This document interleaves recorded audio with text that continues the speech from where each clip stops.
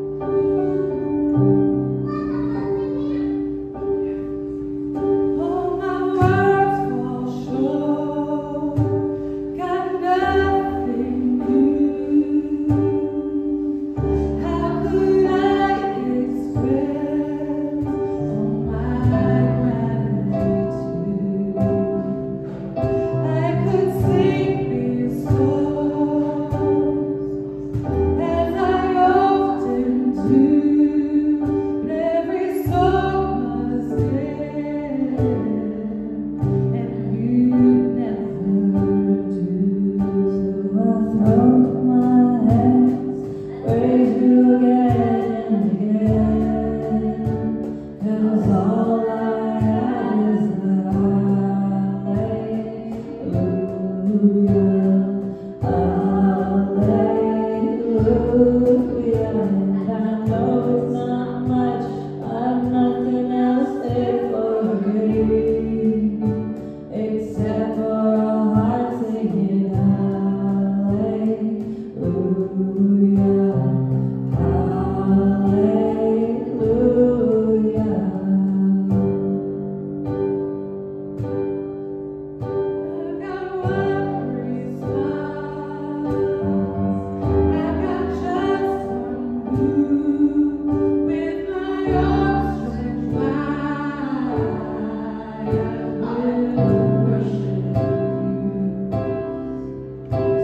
I throw my hands, praise you again and again, 'cause all I have is a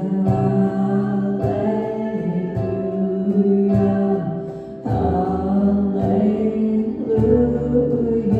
And I know it's not much, I've nothing else fit for a king, except for a heart singing hallelujah,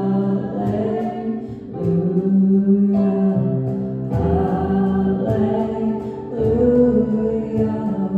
Come on, my soul, don't you get shy with me, lift up your song.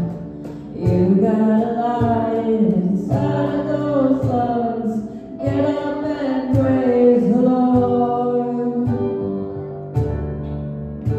So come on, my soul, don't you get shy on me, lift up your song. You got a lion inside of those lungs, get up and praise the Lord. Oh, come on, my soul, don't you get shy on me, lift up your song. 'Cause you got a lion inside of those lungs, get up and praise the Lord. On my hands, praise you again and again, 'cause all I have is a hallelujah, hallelujah. And I know it's not much, I've nothing else fit for a king, except for a heart singing hallelujah,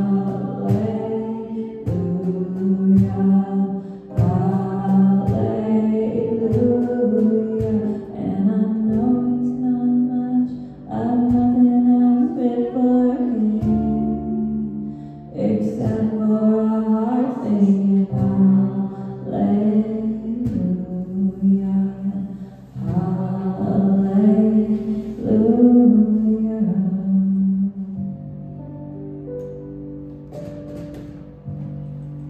Dear Heavenly Father, we give you all glory, all the praise today. Be with Alice as he brings us your word. May we open our hearts and receive your word in your name we pray. Amen.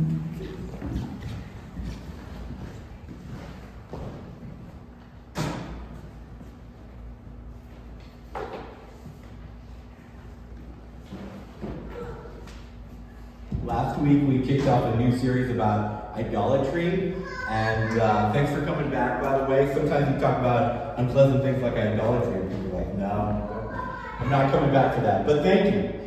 This is going to be our loose definition of what a god or an idol is. We talked about this last week. Something or someone who promises us the good life in exchange for our devotion, worship, or attention, and someone or something who claims to have the truth and explanation of reality that helps us make sense of the shared experience we call life. And our key verse was Exodus 23. You must have no other gods beside me. Robert Mulholland described idols like this: anything we look for to satisfy our deep need for happiness that doesn't go by the name of Jesus. And so even though we're modern people without stone or wood carvings in our home that we worship, there's probably some things that we look for to satisfy our deepest needs that aren't named Jesus. And we talked about, why do people worship an idol? Well, it's because as you move away from Yahweh, human beings are designed for worship, and we always look for something to worship. Often we move away from God because he says something we don't like, or he does something we don't like. Sometimes we move away from God because we have a wrong idea about what God is like. Even when I just say the name Jesus, what comes into your mind, if you're like me, is a very pale-skinned man with long, luxurious brown hair. It looks like he shampoos and conditions it every day. He has a perfectly trimmed beard, and he's very handsome. That's kind of like the image that Western culture has handed me because of the way artists have pictured him, the way that movies and television have pictured him, the way that I've seen pictures of him in Bibles and in churches. This is the picture I have of him. That's not a very realistic picture of what Jesus looked like. Like if you looked at a first century Galilean They've done studies on the skeletons that they found of men in the first century from Galilee. He was probably very dark-skinned. He had a very dark beard. It was probably a rough beard because he traveled a lot. It wasn't perfectly groomed. His hair was probably cut short, not long, because that's what most of the traveling rabbis had at that time. It's just a very different picture. But we have this picture of what Jesus looked like, and that's because we were handed it from people in our culture. Now, just like we have incorrect ideas about what Jesus looked like, some of us have incorrect ideas about what Jesus is like because people have handed that to us as well. The way things that we have taught and books we have read, and just kind of the cultural assumptions that we pick up about Jesus. Sometimes we can have an inaccurate view of who Jesus is, just like we have an inaccurate view of what he looked like. I think there's a lot of people sitting in churches worshiping a caricature of Jesus who always agrees with them and always supports their politics. He's always in full agreement with whatever they say. He's never angry over their sin. He's always supportive, even when they make destructive choices. I think this is perhaps the most sinister of all the idols, is a straw man God that we create in our mind and we end up calling Jesus, but he isn't the real Jesus at all. And this isn't a new problem. Let's look at Exodus chapter 32, starting in verse 1. This is going to be our text for today. When the people saw that Moses was so long in coming down from the mountain, they gathered around Aaron and said, "Come make us gods who will go before us. As for this fellow Moses who brought us up out of Egypt, we don't know what has happened to him." So Aaron answered them, "Take off the gold earrings that your wives, your sons, and your daughters are wearing and bring them to me." So all the people took off their earrings and brought them to Aaron. He took what they handed him and made it into an idol and cast it in the shape of a calf, fashioning it with a tool. And then he said, "These are your gods, Israel, who brought you up out of Egypt." And when Aaron saw this, he built an altar in front of the calf, and he announced, "Tomorrow we will have a great festival to this Lord." And so the next day the people rose early, they sacrificed burnt offerings, they presented fellowship offerings, and afterward they sat down to eat and drink, and they got up to indulge in revelry. And then the Lord said to Moses, Moses is up on the mountain talking to the real God, "Go down, because your people whom you brought out of Egypt have become corrupt. They have been quick to turn away from what I commanded them. They have made themselves an idol cast in the shape of a calf. They have bowed down to it and sacrificed it to it, and have said, 'These are your gods, Israel, who brought you up out of Egypt.' I have seen these people," the Lord said to Moses, "and they are stiff-necked people. They are stubborn. They don't go the way they're supposed to. Now leave me alone so that my anger may burn against them and I may destroy them. And then I will make a great people out of you, Moses." But Moses sought the favor of Yahweh his God. "Lord," he said, "why should your anger burn against your people whom you brought out of Egypt with great power and a mighty hand? What would the Egyptians say? They would say it was with evil intent that he brought them out to kill them in the mountains and to wipe them off the face of the earth. Turn from your fierce anger. Relent. Do not bring disaster on your people. Remember your servants, Abraham, Isaac, and Israel, to whom you swore by your own self, I will make your descendants as numerous as the stars in the sky. I will give your descendants all this land I promised them, and it will be their inheritance forever." And then the Lord relented, and he did not bring on his people the disaster that he had planned. All right, so what's happening here? Well, Israel is rescued from Egypt by God, by Yahweh, brought to a mountain of fire, and they're invited to go up and meet their rescuing God, but they are afraid.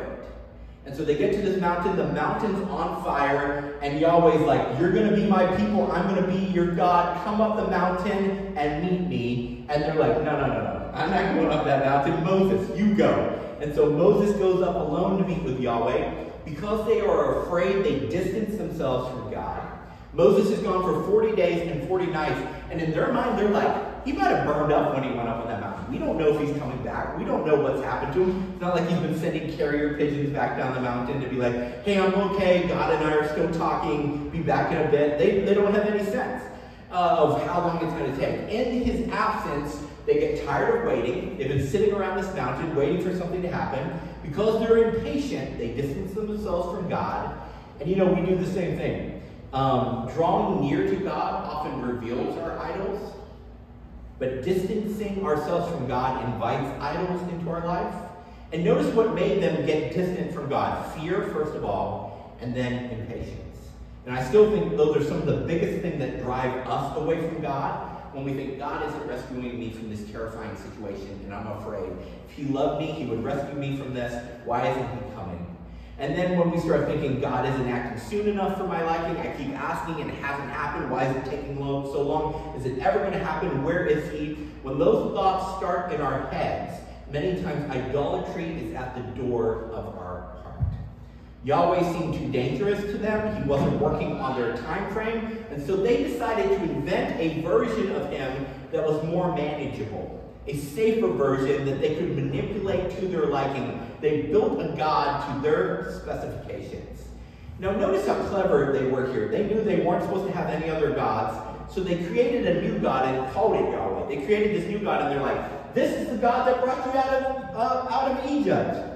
Except it wasn't. They went to Aaron, the high priest, the brother of Moses, and he gave legitimacy to their idolatry. And just like today, you can always find some spiritual leader, someone somewhere, who will tell you what you want to hear if you look long enough or hard enough. Confirmation bias means we want to listen to people who already tell us that we're right. You know, like if you have two people, one person contradicting you and one person agreeing with you, guess who you're going to like a little bit more? The one agreeing with you. That's human nature. Confirmation bias means we want to find people who already think like us and affirm what we already think. Just look on Facebook, you know, that's how the algorithm works. They're like, you like people who think this way, we'll let you see all those posts. We won't let you see these ones that contradict what you think. We want to be right, so we're drawn to people who tell us we are. Except, many times in your life and in my life, there's places where we are wrong and we need someone to tell us. So why did they make it in a calf? Have you ever wondered this?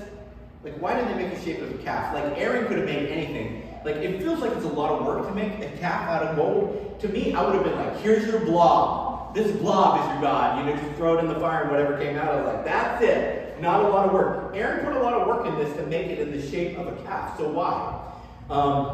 We know from archaeology the cult of the bull was rooted in Palestine from pre-Israelite times. So people in this area had worshipped gods in the shape of bulls for a long time. There's archaeological finds of bronze bulls in temples from the late Bronze Age in Palestine. Among the Canaanites, the bull was widely worshipped as the lunar bull. In the Sumerian religion, Marduk is called the bull of Utu. In Hinduism, Shiva's steed is Nandi, the bull. So across the world, we see people worshiping bulls. We still have the sacred bull from some of these ancient religions survives on in our modern constellation Taurus. And they have found bronze bulls throughout Israel. In fact, one was found not that long ago in a sanctuary. Archaeologists were digging it up in a sanctuary east of Tel Dathon in the mountains of Samaria, and it dates back to around the 11th century before Christ. So about 1100 years before Christ, people were still worshiping bulls in the Palestine area in Samaria.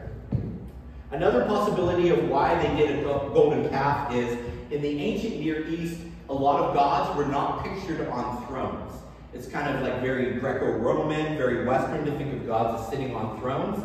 Most of the Near Eastern art suggested gods would sit on animals. And so many times they were depicted as sitting on an ox, or sitting on a goat, or sitting on different animals, and that was their throne. And so perhaps this was Aaron's way of being like, hey, maybe Yahweh's sitting on this bull, but we're going to worship this bull as our God. We don't know for sure, but these are some of the possibilities of why he chose a calf. But this practice of incorporating idolatry and calling it the worship of Yahweh became a recurring theme in the history of Israel. Later, when they adopted Hittite gods like Asherah, the fertility goddess, if you read through the Old Testament, the Israelites kept having this problem with Asherah, the fertility goddess, who they kept worshiping in place of or alongside of Yahweh. Now, Asherah worshippers committed lewd acts around wooden poles on mountains, and as you read through the Old Testament, oftentimes you'll see a good king, and it'll be like, this king followed Yahweh, and he tore down the Asherah poles on the high places where people would go to worship. So, they claimed, though, this is how they got around it, the Israelites. They were like, Asherah? That's just Yahweh's wife. And they're like, we're still worshiping Yahweh. This is just his wife. we're worshiping this one. Yeah, we borrowed her from the Hittite culture, and yeah, she has all kinds of really weird, sick, perverted practices around her worship, but she's Yahweh's wife, so it's okay. This was their idolatry loophole, to make up another god or to borrow another god and somehow incorporate it into their worship of Yahweh. The Israelites were like, we really want to worship the goddess of our neighbors, but we know we're only supposed to worship Yahweh. Let's call her Yahweh's wife and try to legitimize our disobedience. Now, notice what happened here with the idolatry of the golden calf. It almost immediately led them to, according to the NIV, indulge in revelry. Indulge in revelry is a very PG way of saying it got very R very fast. And that's all I'll say about it. Idolatry often opens us up to temptation that we wouldn't usually consider. When we change what we worship, it's amazing when we how quickly we begin to consider things that we never would before. Changing our definition of God is often more about excusing what we want to do rather than it is about finding truth. And before we get all high-minded, Israel, messing up again, terrible job, like, what was wrong with you guys? We do this exact same thing today. We have a human tendency to create a version of Jesus that supports what we already think. This is a safe Jesus that won't ask us to do anything dangerous or unpleasant. This is a safe Jesus that will offer us eternal salvation without requiring anything of us in this life. We have a human tendency to call our idols Jesus in order to excuse ourselves for worshiping them. We think we want a safe, tame God, a God that is malleable to our wants and our desires and our ever-evolving sense of societal virtues, a God who we can change instead of a God that changes us. I love this passage from The Lion, the Witch, and the Wardrobe from C.S. Lewis's Chronicles of Narnia. In the Chronicles of Narnia, there is this lion figure. He's a Christ-like figure. And they find out they've been going to meet him, and somebody finally tells them, Aslan is a lion, the great lion. Susan, one of the children, is like, ooh, I thought he was going to be a man. Is he quite safe? I feel rather nervous about meeting a lion. Safe, said Mr. Beaver. Who said anything about safe? Of course he isn't safe, but he is good. He's the king. A safe God is a God that we can disobey without any fear of consequences. Jesus isn't safe, but Jesus is good. He is the king. A safe God is too small to help us in the darkest moments of life, but a powerful God must be taken seriously.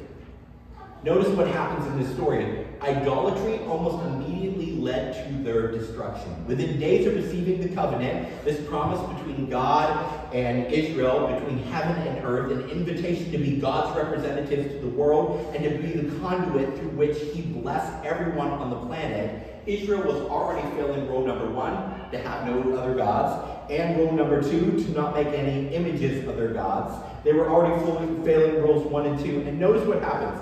They deserve consequences for breaking their covenant. In fact, just days earlier, they had agreed, if we break this covenant, we deserve to be destroyed. That was part of the setup. They knew this would happen. But Moses steps in as an advocate.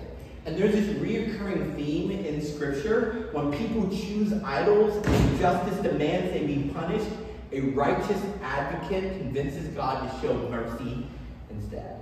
Now, some people really struggle with this depiction of God. Like in this story, God was like, I'm going to wipe them out. And Moses said, don't do that. And remember, he gave all these reasons we just read. Like, don't do it because you told them that you were going to do this. Don't go back on your word. Don't do this because people will think bad of you and you're a God of good. Like, he goes through all these reasons and God's like, yeah, I won't destroy them. For some people, that makes them feel really uncomfortable. They don't like the idea of a God who changes his mind. But that's the God that's depicted in Scripture. And what that means is our prayers matter. If God's always going to do whatever he wants and it doesn't matter what we say or do, like what's the point of praying to him, right?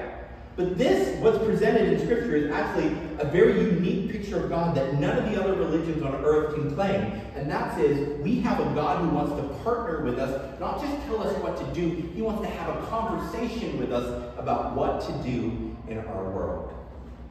Imagine if this was a God who, when Moses said, hey, wait a second, what about all these reasons not to destroy them? God's like, I've already decided and I don't change my mind. I'm going to do what's right. I'm going to destroy them. That's a very different God than the God in the Bible. What this means that God can change his mind, that God wants to hear what we think, that God wants to be influenced by our decisions. This means Jesus can advocate for us because even when we don't deserve it, Yahweh is a God that wants to be convinced to show mercy. Like if my daughter came to me and she said, Daddy, I want to go to Galaxy's Edge, the Star Wars theme park, she wouldn't have to twist my arm, right? I want to be convinced to go to Galaxy's Edge. I want an excuse to spend the thousands of dollars to go to Galaxy's Edge because I want to go. That's how Yahweh is. He's ready. He wants to show mercy. He just wants someone to be like, yes, this is what we should do. I don't need much convincing to go to the Star Wars theme park, Galaxy's Edge. I will go someday. It's going to happen. I just have to slowly, like when Sky's falling asleep, I'm like, Galaxy's Edge, Star Wars theme park, Galaxy's Edge. And one day she's going to say it to Mom, and then it'll be a thing. I wouldn't need much convincing. And that's the kind of God Yahweh is. He doesn't need much convincing to show mercy to people who failed him. Jesus is a God that defends us in order to bring mercy and blessing to idolatrous people. And this is why our depictions of Jesus are so important, because he's incredibly unique when it comes to how gods are depicted in our world. And we'll talk about this later in the series, but Jesus is just unique. There's no one quite like him in all the gods across time and human history. He is unique. But many times our culture brings him down to just this kind of like, he was a super nice guy. And that's kind of the place he falls into. Really smart teacher with good stories, super nice guy. And he's a little bit more than that. A lot more than that. It's very important that we're not worshiping an idol and calling it Jesus.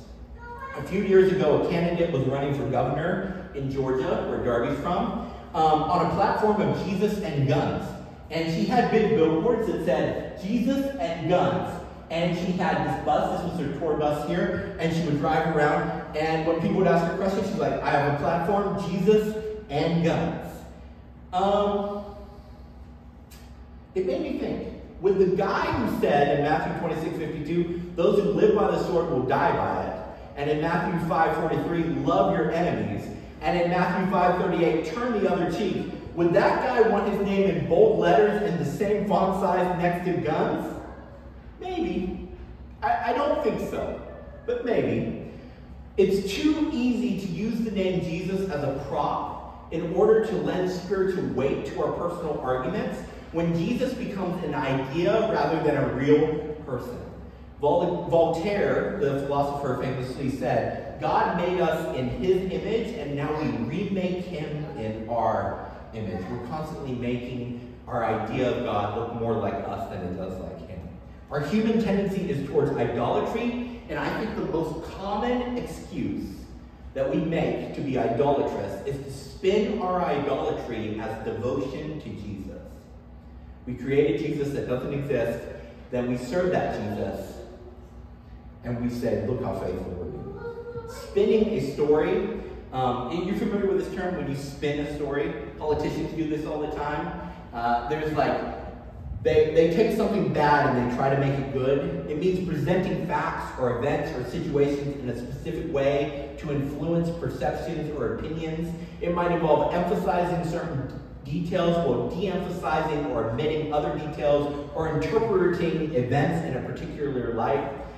Just listen to politicians anytime they talk, and they're constantly trying to spin things. And I think many times we try to spin our idolatry as devotion, but it's devotion to a false Jesus. Now, being in ministry, I've known way too many pastors and priests and ministers chasing the idolatry of money and fame and calling it a passion for Jesus. Like, we got to grow this church bigger. It's got to be bigger and bigger and bigger and bigger. And many times behind closed doors, I quickly realized they wanted to be bigger for them, not for other people, not for God. They spin their selfish pursuits and call it something spiritual. When ministry is your vocation, like it is mine, it's very easy to make worship into a checklist. Like, this is my job. I'm supposed to pray. I'm supposed to study. I'm supposed to do these things. It's very easy for it to become that instead of a passionate pursuit Jesus. It's easy to make self-promotion. Like, oh, we need to get more people in here. We need to do bigger and bigger things. It's easy for me to make that, say it's about Jesus when really it's about wanting a bigger audience so I can hear a louder applause. So how do we know if we have made a golden calf in our minds, this mental picture of Jesus, and started calling it Jesus when it looks nothing like him? How do we know? In John 14, 8 through 11, Jesus said, well, first Philip, one of the disciples, said, Lord, show us the Father. Lord, show us the Father, and that will be enough for us. And Jesus answered, don't you know me, Philip? Even after I have been among you such a long time, anyone who has seen me has seen the Father. How can you say, show us the Father? Don't you believe that I am the Father, that the Father is in me? The words I say to you, I do not speak on my own authority. Rather, it is the Father living in me who is doing his work. Believe me when I say that I am in the Father and the Father is in me, or at least believe on the evidence of the works themselves. Jesus is saying, okay, you want a clear picture of God? Get a clear picture of me. Jesus claims to be the clearest picture of what God is like. So every image of God has been a pale shadow until Jesus. Jesus is the clearest reflection of what Yahweh is like, how he behaves and how he thinks. So how do we get a clear picture? I think reading the life and teachings of Jesus, the Gospels, Matthew, Mark, Luke, and John, are the best way to identify if we've begun to create a false God in his image. Because it allows us to hold our mental image of Jesus up against the stories of those who spent close time with him. It's very easy to read the stories of Jesus partying with sinners and ignore the passages where he calls people to repent. It's very easy to ignore the places where he tells people, you need to change direction because you're heading towards destruction. You need to live a new way. It's easy to say Jesus was all about love and forget that he also told stories about judgment. Many times I paint an incomplete picture of Jesus in my brain. For the last few years, I've been preaching through the book of Matthew in the summer, and we make very little progress because we're going verse by verse. But there's something about that that's good for me because it forces me to deal with the challenging verses and not just the easy-to-stomach ones. Being challenged is never anything I enjoy. I like when people are just like, you're right, Alex. I support you. I'm with you 100%. I don't like being challenged. But being challenged actually helps you grow. If you're being challenged when you read the scriptures, that means your mental idea of Jesus is being reshaped. If your gym routine never challenges you, your muscles would never grow. And if your vision of who Jesus is never gets challenged, you probably have an incomplete picture of what he is like. When I was an associate pastor in Tennessee, I was asked by the senior pastor to be involved in some marriage counseling with this young couple. The man was leaving his wife for another woman. And as we talked with him, he said something, and it stuck with me. Just the audacity of it. He said, look, this other woman makes me happy. My wife and kids don't. I know Jesus wants me to be happy, so I'm leaving my wife and kids and going to be with her. That statement, I know Jesus wants me to be happy, that just echoes in my brain. The vision he had of Jesus was, Jesus wants me to be happy so much, it doesn't matter if I hurt other people like my wife and kids. That's just not the Jesus I see in scriptures, but that's the Jesus that he had in his mind. If your version of Jesus always wants you to be happy, even if it means hurting other people, then you've begun to believe in a Jesus that does not exist. You've created a Jesus that's to your liking instead of accepting and conforming to the real Jesus as he is. Yes, Jesus said he came for the spiritually sick, but he also told people if part of your body is causing you to sin, to cut it off. To present Jesus as our buddy God who always agrees with our political positions and never condemns our creed or our sexuality is to create a Jesus that never existed. It's to make ourselves God and call ourselves Jesus. So 3 things at the end. When was the last time something Jesus said or did challenge you? As I read through the Gospels, it's been years now. I made my first profession of faith around 5 or 6 years old, so for 35 years, I've been on this path of learning who Jesus is, trying to be with him and become like him. And when I read the Gospels, he still challenges me. There's still things where I'm like, I wish you didn't say that. I wish you had said this. I wish you had done this and not that. When was the last time something Jesus said or did challenge you? Number 2, when was the last time you did something and thought, this isn't what Jesus would have said or done in this place? Dallas Willard said that becoming like Jesus means thinking about what Jesus would do if he were you in your shoes every day. If he was in your situation as you, with your resources, your body, your mind, what would he do in that situation? When was the last time you did something and thought, man, Jesus would have done that differently? Number 3, set aside time this week to read through one of the biographies of Jesus' life, the Gospels, Matthew, Mark, Luke, or John. If you're like, man, I don't want to read through a whole book, read Mark, it's the shortest. If you're like, I love to read Luke, it's the longest. Write down some things that Jesus says or does that challenges your vision of him. Because you know what happens to me? As many times as I've read the Gospels, dozens and dozens of times, every time I reread it, I'm like, oh, I forgot he said that. Oh, I forgot he taught this. I forgot he did this over here. I forgot about this. And what it begins is, it helps me rework this muddy version of Jesus that I'm so often given in culture and even sometimes in church. And it helps it crystallize in my mind. Jesus is not a made-up, make-believe, mental image of a God. He was a real person. And he just doesn't become anything I want him to be. He's a real person, and I have to conform to him. He doesn't conform to how I want him to be. Let's pray. Lord Jesus, thank you for coming, for living, for dying, for being resurrected and ascending to heaven, and now you advocate for us to the Father.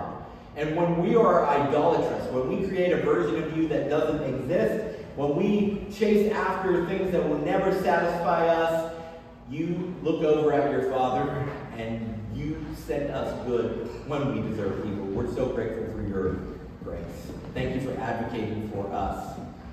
God, we also ask that you will forgive us. For often we create a version of you that's palatable, maybe to our friends or our neighbors or our world, sometimes to our own sense of right and wrong. And God, forgive me for so often trying to squeeze you into the box of who I want you to be, instead of just saying, hey, there's some parts of you that are challenging for me. Maybe there's parts of me that need to change to conform to that. Rather than me trying to do mental gymnastics to fit my picture of Jesus into a box that sometimes just is not shaped in a way I would want you to be.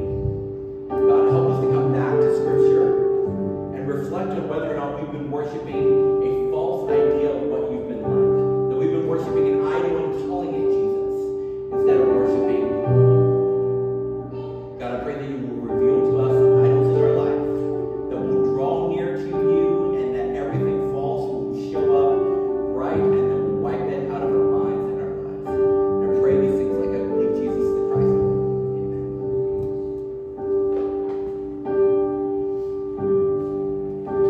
Worthy of every song we could ever sing, worthy of all praise we could ever bring, worthy of every breath we could ever breathe. We live for you.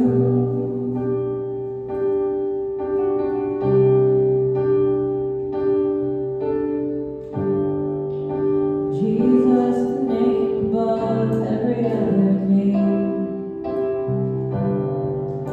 Jesus, the only one that could ever save. Worthy of every breath we could ever breathe. We live for you. Oh, we live for you. Holy, there is no one like you. There is none beside you. Open up my eyes and wonder and show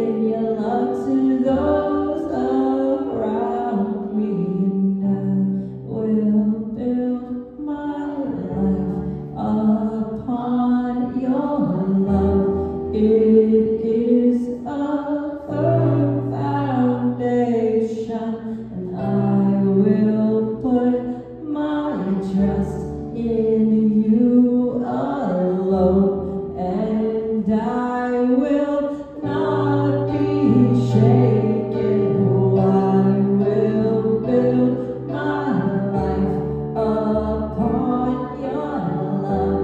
It is a firm foundation, and I will put my trust in you alone, and I will not be shaken. Oh, holy, there is no one like you, there is none beside you. Open up my eyes and wonder and show me who you are, and fill me with your heart, and lead me in your love to those around me. And holy, there is no one like you, there is none beside you. Open up my eyes in wonder and show me who you are, and fill me with your heart, and lead me in your love to those around me. And I will build my life upon your love. It is a firm foundation, and I will put my trust in you alone, and I will not be shaken. May Jesus reveal himself to you. May you see who he really is, and may this vision dismantle any false images of him this week. You are dismissed.